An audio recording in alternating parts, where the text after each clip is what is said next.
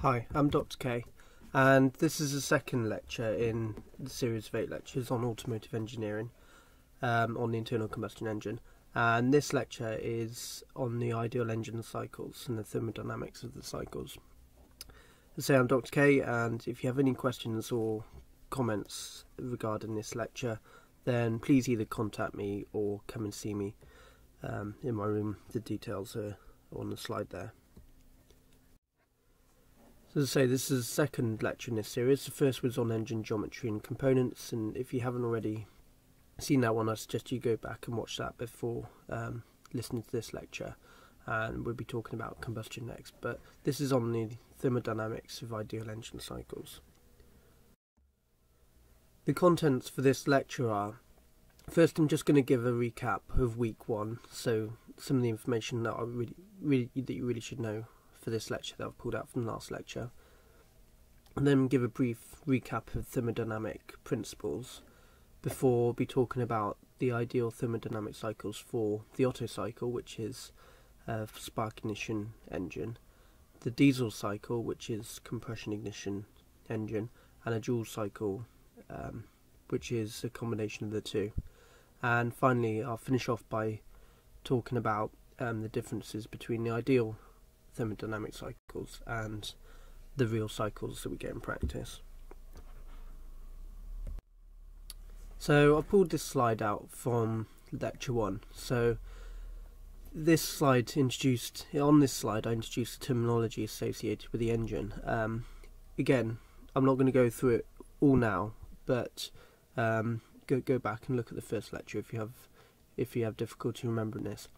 But what you should know is how to calculate the swept volume, what the clearance volume is, what the compression ratio is. That's important. We'll be talking about that a lot in this lecture, and various other engine parameters. The second thing that I wanted to remind you of from the first lecture is the difference between compression ignition engines and spark ignition engines.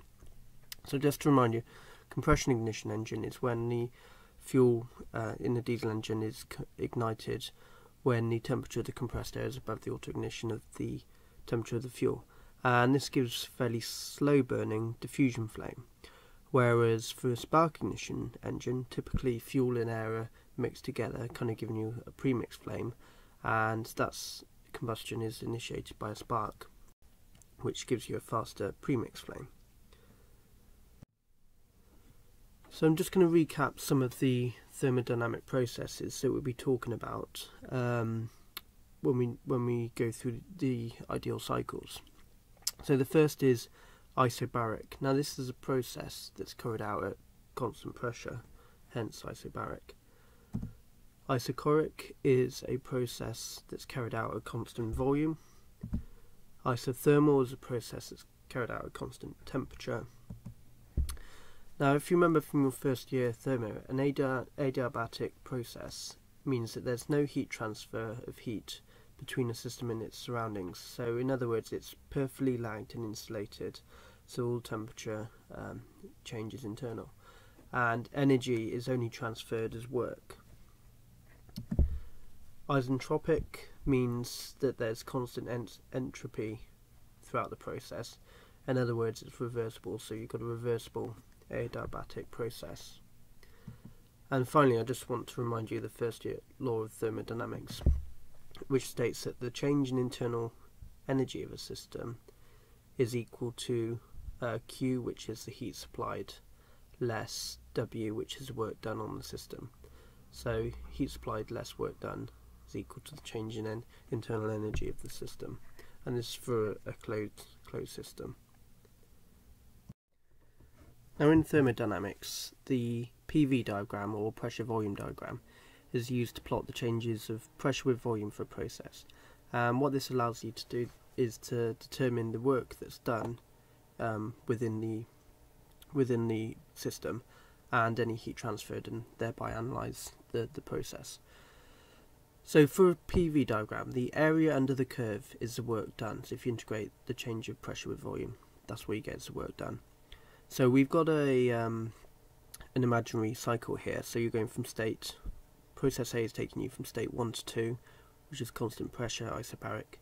Process B is taking us from state 2 to 3, which is isochoric, constant volume. And process 3 is taking us 3 to 4, indeed, back round to 1. So we're finishing up where we started in the cycle. So processes 1 to 2 to 3 are producing work, and processes 3 to 4 to 1 require work. As I say, this is a pressure volume diagram. This could equally be plotted on a temperature on this axis, entropy plot, which I'll talk about in the next couple of slides. But as I say, the whole idea of these cycles is to plot them so we can calculate the work that's done and the heat supplied and derive efficiencies, ideal efficiencies from that. These are idealized thermodynamic cycles, so we're neglecting friction, heat transfer with the outside surroundings, it's perfectly lagged, etc. So making a lot of assumptions which aren't necessarily true in reality, but does allow us to calculate the parameters and efficiencies associated with the process. This is also called the so-called air standard cycle. So what that really means in practice is, what we're saying is, in our system we have a gas which is behaving as an ideal gas, therefore all the ideal gas equations applied to that system. So when we go from different states, we can use those laws to calculate the end conditions. Okay, so I'm now going to talk through the PV diagram for an Otto cycle. So we're going to start off at state 0. So you'll notice that we've got a small volume and a small pressure. So we're at the top of our intake stroke effectively. So if we think about the 4-cycle gasoline engine, now this PV diagram won't entirely tie up with the 4-stroke cycle, but so I have included it just to try and illustrate it, but it doesn't follow exactly. So anyway, so going from state 0 to state 1, we got an isobaric process. It's inducting, so the intake valve is open, the piston's coming down, we're drawing in our fresh charge, and the volume is increasing, but the pressure isn't changing.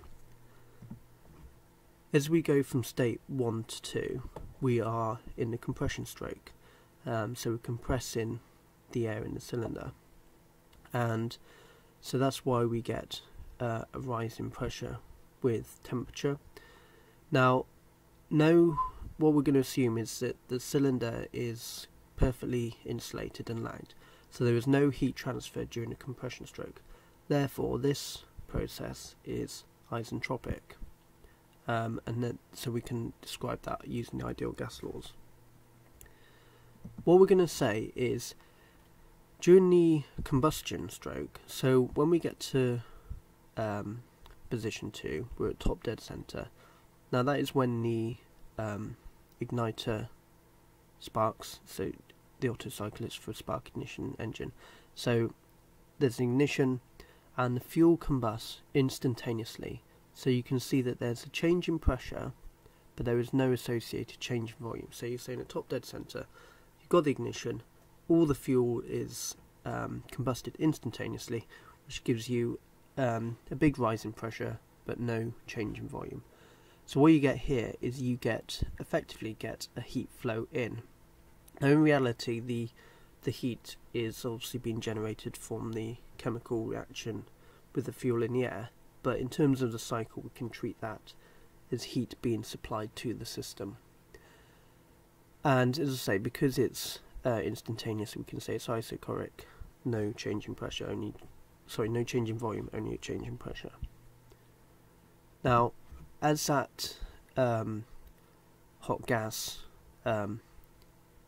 creates a pressure which pushes down on the piston, we then get what we'd think of as our power stroke, combustion stroke.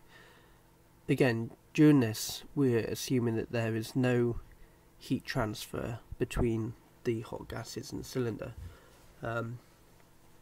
which strictly isn't true, and we'll talk about that in the lecture that covers heat transfer. But again, for this idealized cycle, we're assuming that there is no heat transfer, so that takes us down to state 4, which is bottom dead center. Then the final process is we have an instantaneous exhaust of the gases.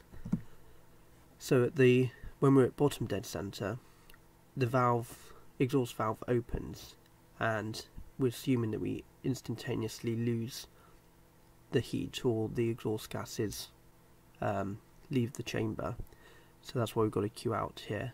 Again, that's isochoric. We're assuming that happens instantaneously at bottom dead center, so there's no change in volume, only a change in pressure. Then the exhaust stroke, which is shown from going from 1 to 0. So we're assuming that the piston comes up and just displaces the exhaust gases in the cylinder. Again, with no change in pressure, just a change in volume. Again, not strictly true, but just to re-emphasize it, it is an ideal cycle. So this is the what's called the idealized air standard cycle for the Otto cycle. Now, I did say a few slides back that we could represent that not just as a pressure volume diagram, which is fairly intuitive. You can understand pressures and volumes, you can visualize in your head and you can work it out. But because it is an ideal gas, you can also work out the associated temperature entropy diagram, and this is quite important because it does, if you think about it in these terms, it does help you understand the process a little more.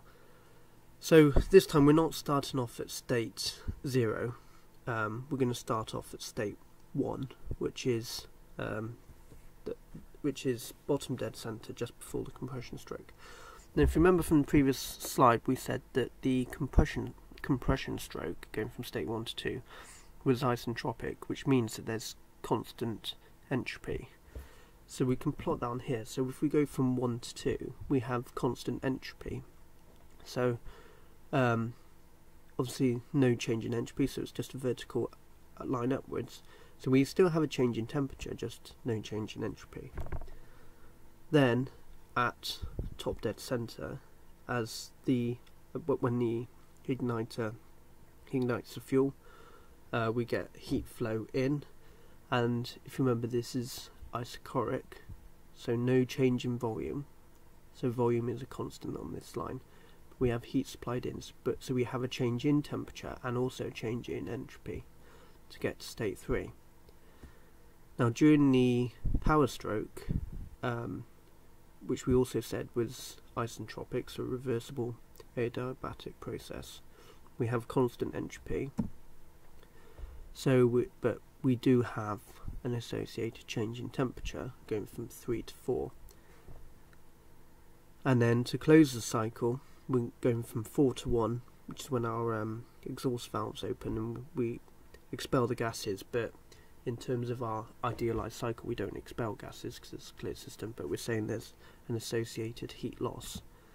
We get an isochoric heat loss, which gives us a change in temperature and entropy till we get back to our initial state. So it is very important that you understand how these cycles can be expressed in terms of pressure volume as well as temperature and entropy. I'm now going to show you how to work out the thermal efficiency for the idealized Otto cycle. So it's an ideal, or your idealized efficiency. Before I talk through the equations and how that's achieved, just going to point out that on the left here, I'm going to leave up the pressure volume plot for the Otto cycle. You'll notice I've removed the induction and exhaust stroke from this diagram. If you remember that both those processes were isobaric at the same pressure, and assume that no work was done during that process, so it doesn't add anything to the cycle. Basically, you're just going from 1 to 0 and back again with no work done, no heat supplied, so it doesn't add anything to the cycle, so I've removed it. So what we're really doing in this cycle is we're saying that we've got a some gas which is trapped in the cylinder, which we know that it's not because we intake a new charge and we expel the exhaust gases. But for this idealized cycle, we're assuming that we've got a closed system with the gas in that is compressed 1 to 2. Then we supply some heat, not that we inject fuel and we ignite it and that combustion gives us heat, but that we instantaneously add heat to the system. That then gives us a rise in pressure, that gives us a power stroke, and then through this process we extract heat from the system. Not that in reality what happens that the exhaust gas is vented, but the heat is instantaneously extracted from the system. And I've also shown the temperature entropy diagram as well. You can use either of these. Okay, so thermal efficiency. The thermal efficiency of a system is defined as the work that's done, the useful work that is done, divided by the heat that you supplied. So in other words, how much work do I get per my unit of heat that I put into the system? That's really what you're trying to do. Obviously you want 100%, you're not going to get it, but this is the definition. Now for Otto cycle, it can be shown that the thermal efficiency is equal to 1 minus the inverse of the R, which if you remember that's the compression ratio, to the gamma minus 1. So this is what we're going to show. It's quite a neat, obviously, expression that you end up with. And I'm going to lead you through it now. So if you remember from the first law of thermodynamics, we said that the change in internal energy is equal to heat supplied minus the work done. So in terms of our cycle, the change in internal energy going from 1 to 2 to 3 to 4 back to 1 is equal to the net heat supplied in that system minus the net work done in that system.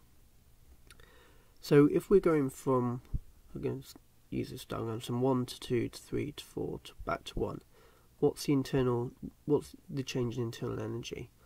Well, because we've ended up exactly where we started, the change in internal energy has to be 0. So from that we can say that if the change in internal energy is 0, then the net change in heat flow has got to equal the net work done. And that makes sense because we've ended up here, we've put heat in, we've taken heat out, we've done some work, some work has been done and we've done some work. So those two have to equate each other, otherwise we wouldn't get back to the same place. So therefore we can say that the thermal efficiency is equal to the work done divided by the heat in, but because we can say that the net work is equal to the net work is equal to the net heat supplied, we can rewrite that as the Q net over the heat supplied, which is equal to Q 2 to 3, so the heat that's supplied here minus the heat that's extracted here divided by the heat that's added, which is Q 2 to 3. So I've copied up the equation for the thermal efficiency that we derived on the last slide up here. So the thermal efficiency is the net heat supplied divided by the heat in. Now this is expressed in terms of heat flow, and that isn't particularly useful because the heat flow is very hard to measure. We can calculate it from heat input, etc., but it's quite difficult to measure. But what we can measure more readily is temperature. So now I'm going to show you how to express this equation in terms of temperature, which is something that we can more easily measure. So if we remember from first year thermo that the heat required to heat a gas from some temperature, let's say X, to another hotter temperature, let's say Y, at constant volume is this equation. Before we come to this, I'm just going to remind you that the first part of this equation here, that is the first law of thermodynamics. So the change in internal energy, so from the change in internal energy is equal to the heat supplied minus the work done. But because we're at constant volume, remember, there is no work done, so that tends to 0, so we're just left with that expression there. Now the change in internal energy can be expressed as the mass times the specific heat constant volume times by the difference in temperature. So this is what we're going to use to substitute into this equation. If you can't remember how to do this, please look at your first year thermo notes. So as I say, substituting this into the top equations, so that gives us MCV T3 minus T2 minus MCV T at the temperature at 4 minus temperature at 1 all over MCV T3 minus T2. So what I'm going to show is you can reduce this down, so you should hopefully see that all these masses and specific heats will cancel out, so we end up with T3 minus T2 minus T4 minus T1 over T3 minus T2, and you should also be able to rewrite that as this here. So you have thermal efficiency is equal to 1 minus T4 minus T1 over T3 minus T2. If you can't see how I've done this, please have a go yourself with a bit of scrap paper and pencil, but it should be fairly intuitive. So we've now ended up with the thermal efficiency expressed in terms of temperature, which we can measure, but remember, this isn't what I wanted. I wanted to show it in terms of the compression ratio, which is an even neater, but I wanted to show you this step because A, it's how you get there, but B, this could also be used in practice. So what I'm hopefully going to show you is a bulletproof way of once you've got of reducing the thermal efficiency for all of the cycles from, so if you can get to a point where you have the thermal efficiency of the system written in terms of only temperatures, then I'm going to show you how that can be reduced down to parameters which are pertinent to the engine. So the first thing to do is to write down all the processes in terms of temperature ratios. We're going to go around the system from 1 to 2, 2 to 3, 3 to 4, 4 to 1, writing it all down in terms of temperature ratio. So let's start off from 1 to 2. So remember, 1 to 2 is an isentropic process, constant entropy. So we can say that the temperature at 1 times the volume at 1 all raised to the gamma minus 1 is equal to T2 V2 raised to the gamma minus 1. I'm not going to show you how to get this. This is an ideal gas law. You derived it in your first year thermo. If you can't remember how you get to this, please go and have a look at it again. So what that yields, if we rearrange that equation, we can write T2 over T1 in terms of the volume ratio, V1 over V2 all to the gamma minus 1. And what we should hopefully recognise is that V1 over V2, so this is V1 here and this is V2 up here, that is our compression ratio. So it's the total volume divided by the clearance volume. So T2 over T1 is equal to R to the gamma minus 1, where R is the compression ratio. Now going from 2 to 3, this is an isochoric process. So from the ideal gas law, we have P2 V2 over T2 is equal to P3 V3 over T3. And because we're constant volume, these cancel, they're the same. So we can take those out of the equation, and that means that we can rewrite our temperature ratio. So remember, this is what we're doing. We're going around the thing, we're writing everything in terms of temperature ratios. You'll see why this is important on the next slide. So we're going from T3, so T3 over T2 is equal to P3 over P2. And what we can rewrite this as is, this is a new parameter, so what I'm going to do is I'm going to call this as pressure ratio. So it's pressure ratio, so it's pressure at 3 divided by the pressure at 2, which is equal to the temperature ratio.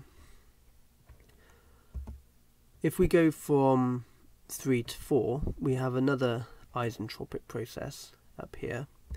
So again, using one of the gas laws, we can write T4 over T3 in terms of V3 over V4. Now, what's important to recognise here is that the volume at 4 is equal to the volume at 1, and the volume at 3 is equal to the volume at 2. So we can rewrite V3 over V4 as V2 over V1 because these volumes are the same and these volumes are the same. So what we have now is, instead of the compression ratio, which we had up here, we've got the inverse of the compression ratio. So we can write the temperature ratio is 1 over R to the gamma minus 1. Notice this isn't to the gamma minus 1 because this is unity, so whatever the exponent of this, it will always be unity, so it means that we can write it that way. So we've got all of our processes expressed in terms of temperature ratios. So the next thing to do is to express the thermal efficiency in terms of temperature ratio, and then we can simply substitute the temperature ratios in and reduce that equation. So what we're going to do is say, write the thermal efficiency in terms of temperature ratios. So what I've done here is just divided through by, on the top I divided through by T1. So what you're basically doing is trying to reduce the last thing in the bracket to 1. So divide through by T1. So to do that, I have to have T4 over T1. So T1 times all this will give me exactly the same thing here. And likewise on the bottom, I've divided through by T2. So that gives me T2 times T3 over T2 minus 1. Now, I have a temperature ratio for T3 over T2 from the previous slide, but I don't have a temperature ratio for T4 over T1, and I do have a temperature ratio for T1 over T2.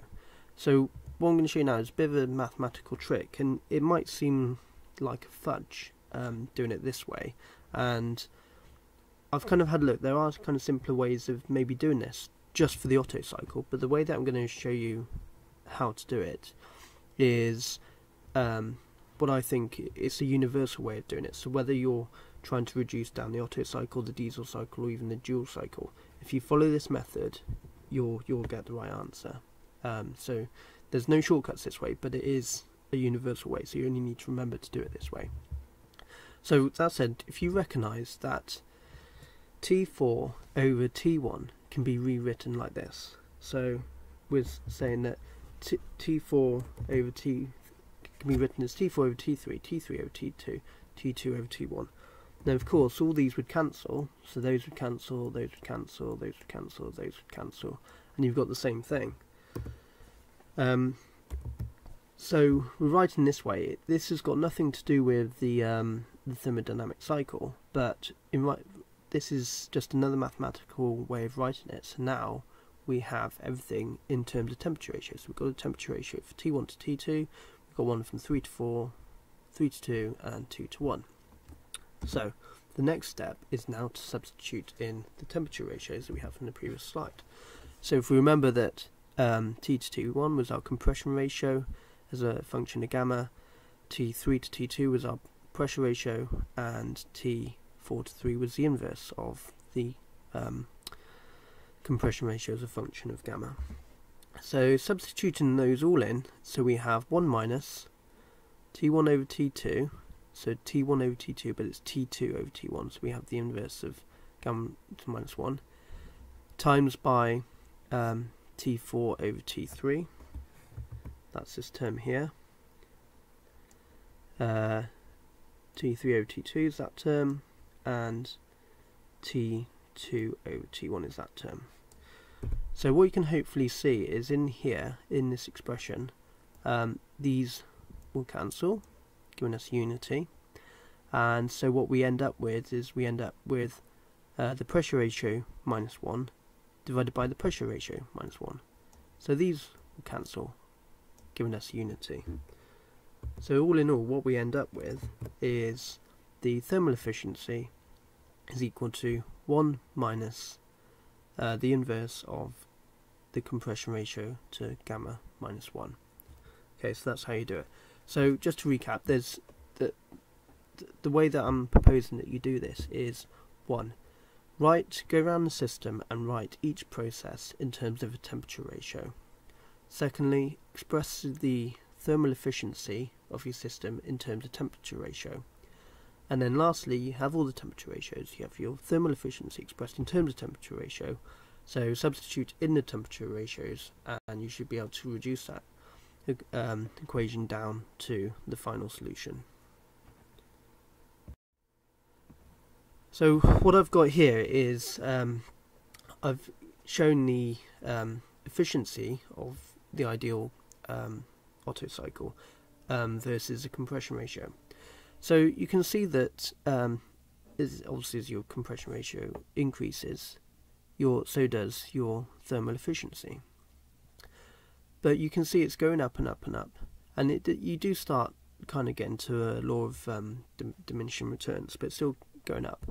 So the question is gasoline engines typically have compression ratios between 8 and 12, so this sort of range. So why aren't we running our gasoline engines with compression ratios of 20 or more? We could get theoretically we could get a higher thermal efficiency. Well, the reason for that is because of the fuel itself. What's limiting the compression ratio of spark ignitions is knocking, pinging, detonation. These are all terms for the explosion of the gasoline fuel outside the normal flame front. So what we're saying is that if we do go to these higher compression ratios, what we've come down to now is fundamental difference between a compression ignition engine and a spark ignition engine. If we tried to run a gasoline engine at these sorts of compression ratios, then the fuel would auto-ignite before it was initiated by the spark. So we wouldn't be able to control that combustion, and the engine wouldn't behave in the same way. So the answer to this is what is causing, what is limiting the compression ratio of gasoline engines? It's the fuel. And there's a number that characterise this. You've probably seen this on the forecourt, RON. Now this stands for the research octane number. And what this is this is a measure of the fuel's knocking characteristics. So for a particular engine, you want your fuel to have a RON research octane number within certain limits to prevent auto ignition or knocking and pinging occurring in your engine. So this is carried out in a lab. The research octane number is determined in a lab, and what it really stands for, or what the research octane number actually is it's the equivalent ratio of isooctane to heptane. So as far as the test is concerned, isooctane has a RON of 100, heptane has RON of 0. So if you have fuel which has a octane number of 90, then what you're really saying is that this has the same knock characteristics as a mixture of 90% isooctane and 10% heptane.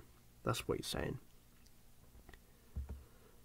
And I've just put in a table to show the rated octane number of some common pump fuels.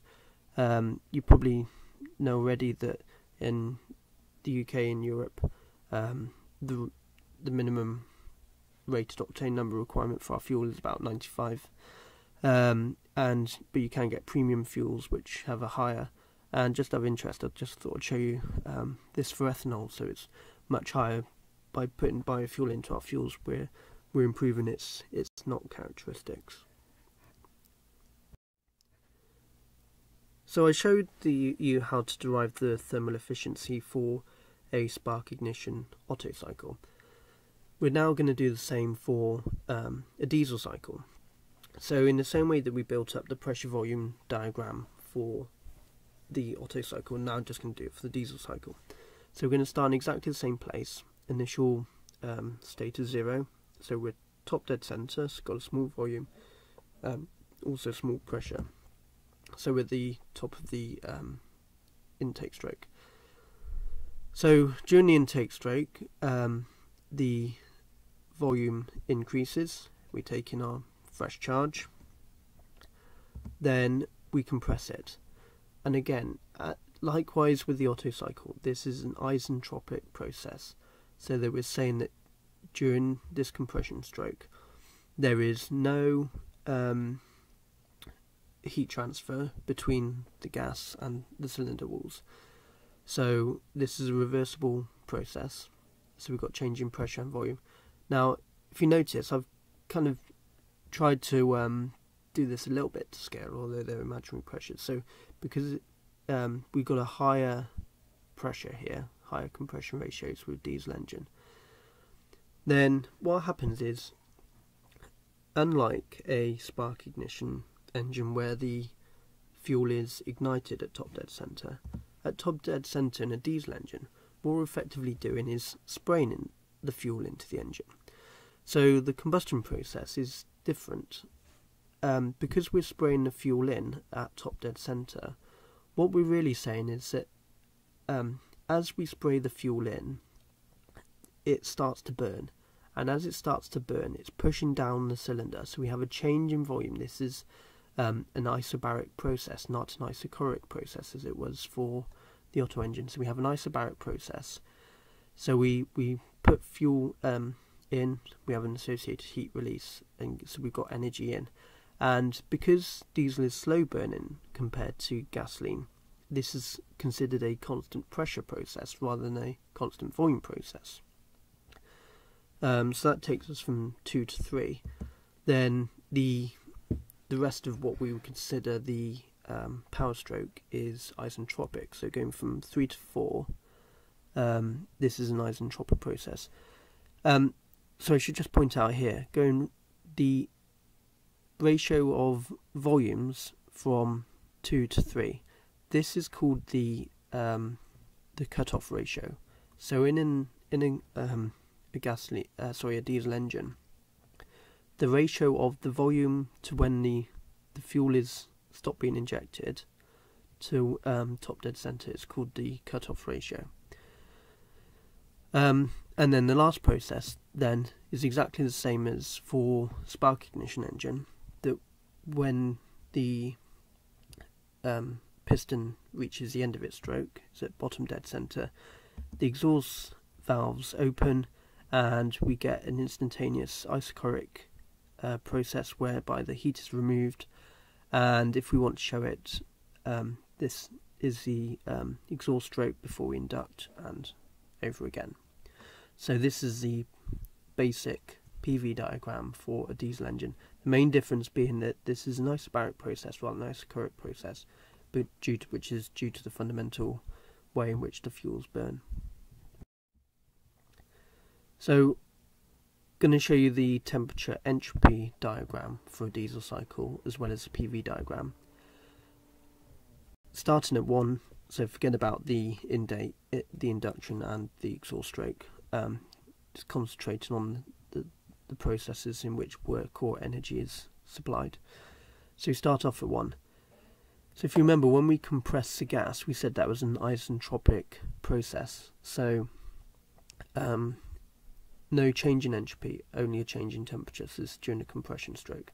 And this, to remind you, this is reversible. We could go from 2 to 1 as easily as we could go from 1 to 2. At top dead centre, this is when the fuel is injected and we get combustion. So that is our isobaric process. Pressure is constant along here, although temperature and entropy change as the heat is supplied. Then during our power stroke, as the piston comes down, that's isentropic, so we have a change in temperature but no change in entropy. And then finally, as the exhaust gas is open, the exhaust port is opened, or in our model we extract heat, and that is an isochoric process, meaning constant volume. And notice that what I've kind of tried to do deliberately on here is that these lines are kind of different gradients suggesting or hoping to indicate that this is isobaric and this is isochoric. I'm now going to show you how to show that the thermal efficiency, the ideal thermal efficiency for the diesel cycle, is equal to this relationship. You'll notice that this is different to the relationship to the Otto cycle, which express the thermal efficiency only in terms of the compression ratio, whereas we have some additional terms in this equation. We have RC, which is a cutoff ratio, which, to remind you, is the cutoff ratio is the ratio of volumes at which the fuel is cut off, so that's V3 divided by V2. So I'm going to show you how to derive this. We start off in exactly the same way as we did for the Otto cycle. So the thermal efficiency is equal to the work done divided by the heat in, which is equal to the heat supplied from 2 to 3 minus the heat rejected at 4 to 1 over the heat supplied from 2 to 3. Go back a couple of slides if you need reminding on how to do that to get to this equation here. And I also showed you that the heat supplied is related to the temperature, so I can rewrite this in terms of temperature, where the thermal efficiency is equal to mCp 3 to 2. Now this is important. This is now Cp between 2 and 3 because it's a constant pressure process instead of a constant volume process, and whereas we use Cv for the temperatures between 4 and 1 because that is a constant volume process, not a constant pressure process. So the thermal efficiency can be expressed in terms of this. All the m's cancel out, and we're left with this. So the thermal efficiency is equal to 1 minus T4 over T1 divided by gamma T3 over T2, and gamma comes from the fact that we have CV divided by Cp, which is gamma. So again, if you're not quite sure how I got this from that, please just prove it to yourself. We've now got our thermal efficiency in terms of temperature and gamma in this instance. So exactly as I showed you for the Otto cycle, this is a 3-step process, and if you follow this process, then you should end up with thermal efficiency in terms of engine parameters, so you can calculate it easily. So first, write all the processes in terms of temperature ratio. Then secondly, write the thermal efficiency in terms of temperature ratio, and 3, substituting the temperature ratios. So we're going to start off with writing everything in terms of temperature ratios. We're going to go 1 to 2, 2 to 3, 3 to 4. So from 1 to 2, this is an isentropic process. So we can write the T1 V1 gamma to the minus 1 is equal to T2 V2 gamma to the minus 1. If we rearrange this in terms of the temperature ratio T2 over T1, we can get V1 over V2 as a function of gamma, and we recognise that V1 divided by V2 is the compression ratio. So we can write the temperature ratio between 2 and 1 as a function of the compression ratio. Now, going from 2 to 3. Now this is slightly different to the last one, which was an isochoric process. This is an isobaric process. So if we write P2 V2 over T2 is equal to P3 V3 over T3. Now instead of cancelling the volumes this time, because those are changing, it's pressure that stays constant, so now the pressures can change. So we can rewrite this now as T3 over T2 is equal to V3 over V2, and if we now know that V3 over V2 is the cutoff ratio, so we can write T3 over T2 is equal to the cutoff ratio. Now from 3 to 4, this is an isentropic process again.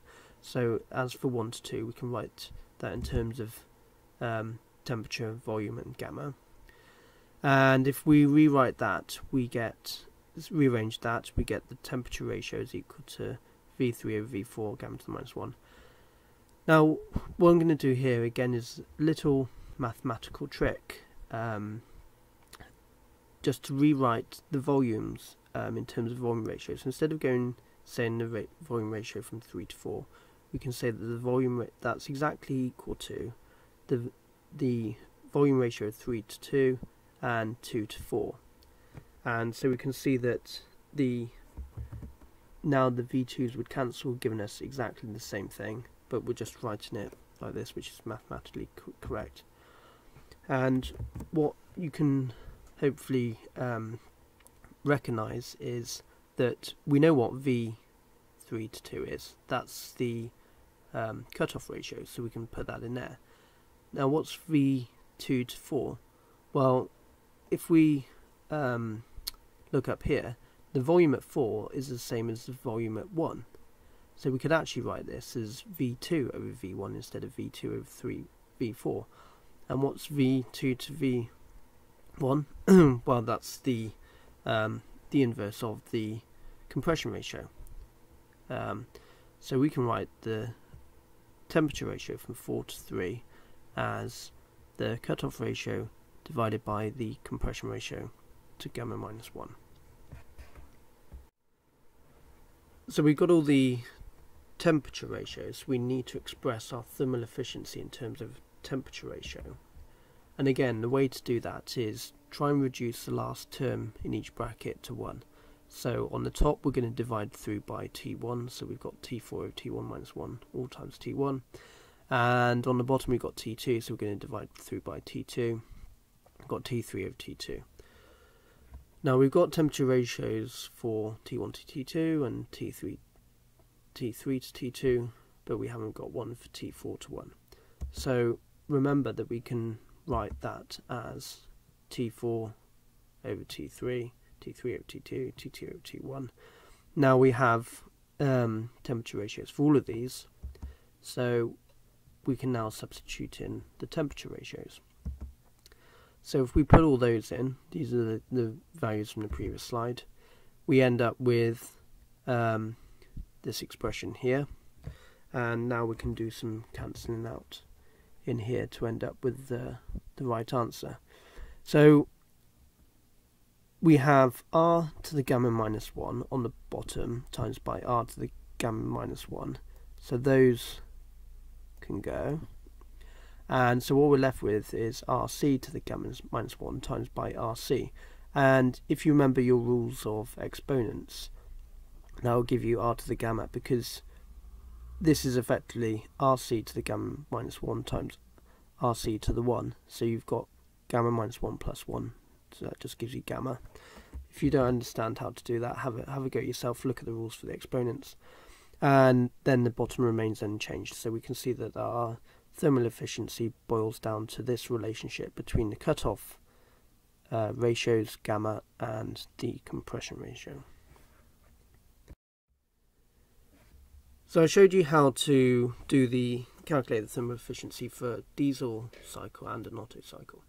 Now there is this thing called the Joule cycle, which is basically a combination of the two. So rather than just purely having an isochoric pressurized for an Otto cycle or an isobaric combustion process for the diesel engine, kind of have split between the two. And reality, this is the kind of constant volume heat addition and constant pressure heat addition is more realistic of what's going on in a combustion engine, and it can be shown that the thermal efficiency of this is this rather more complicated expression here, where the thermal efficiency is equal to 1 minus function of the cutoff ratio, which is V4 over V3, the pressure ratio, which is P3 over P2, and the compression ratio, which is V1 divided by V2. Now I'm not going to derive this for you here because it's not going to be one of the tutorial questions. So if you are unsure or not able to derive this using exactly the same processes that I showed before, please look at the tutorial solution. The solution will be on there. Any questions, come back to me. So I just wanted to show this as well. You can also, this is basically the TS diagram for the cycle, in case what you were wondering what it looked like. I would expect you to be able to look at derive these efficiencies from TS diagrams or PV diagrams. So process 1 to 2, that was isentropic, so we have no change of entropy, but we have a change in temperature. Then we have our constant volume heat addition followed by our constant pressure heat addition, so there's kind of this double cycle here where we have a change in temperature and entropy till the power stroke effectively is isentropic, and then we have our constant volume heat rejection. Okay, so what we have here is, on the left we have the PV diagram for the ideal Otto cycle, and on the right we have an illustration of a real cycle, and we'll just start looking at the differences between the two and seeing why some of the assumptions that we made at the start aren't perhaps valid. So if you remember, we said that when we go from during a compression stroke, that is isentropic, and to be honest, this is the only part of the real cycle which does closely resemble what we assumed in the ideal cycle. And often this assumption of isentropic compression isn't a bad one, but it's not exact. We have, because there are crevices and in the engine, sort of by the valves, and where the gas can get and its heat is lost, and also there are leaks in the engine past the piston, we can lose pressure and temperature. So it's not an ideal isentropic compression, but in reality it's not that bad. However, where we do see big differences is we assumed that the combustion process was isochoric, so no change in volume, and also that there was no heat transfer. But in reality that's obviously not the case. The combustion gases are thousands of degrees at this point. The surrounding metal is tens to hundreds of degrees, with the cooling taking it away. So there is going to be a heat transfer process there. It has to be, otherwise the engine would melt. So that results in a lower pressure. I've tried to draw this a little bit to scale, try and give you an idea. So we don't end up with the same peak pressure because we do have heat transfer, which results in a lower pressure. Also, because in our real engine we have finite combustion time, so here we assumed that the combustion process was instantaneous, i.e. it took place over an infinitely small time, but that's obviously not true. The fuel does take time to burn. So what that means is that the combustion process continues after top dead center. So as the piston is starting to come down on the power stroke, the fuel is still burning. So our peak power doesn't occur at top dead center. It actually occurs slightly after, because there is this finite time for the fuel to combust. We also have heat transfer during the power stroke. Obviously we've still got those hot gases transferring heat to the walls, so we end up with a lower pressure. So this means that this is no longer isentropic and reversible. We also have incomplete combustion and that gives about 5% loss in available chemical energy. So again, that's reducing our peak power. Then as we come to the bottom, rather than having this instantaneous heat rejection where the valves are instantly open, all heat's extracted, again, that obviously can't occur. So typically the exhaust valves are open before bottom dead center, so that the pressure in the cylinder falls below the isentropic line. Again, this is just the nature of a real world engine, that we have to we can't do everything instantaneously because it takes time for valves to open, etc. And lastly, we assumed that no work was done during the expansion and induction stroke, that we could just reject air, take in air with no work being done. Again, in an engine we have friction losses, so we have pumping losses where we need to pump the air out and draw in the fresh charge, so we end up with pumping loss at the end of the stroke. So this just highlights the differences between what we assumed in our model and what we get in reality. That concludes this second lecture on ideal engine cycles. I hope you enjoyed it. If there's any questions, comments you have, please contact me. My details are there. And thank you for listening.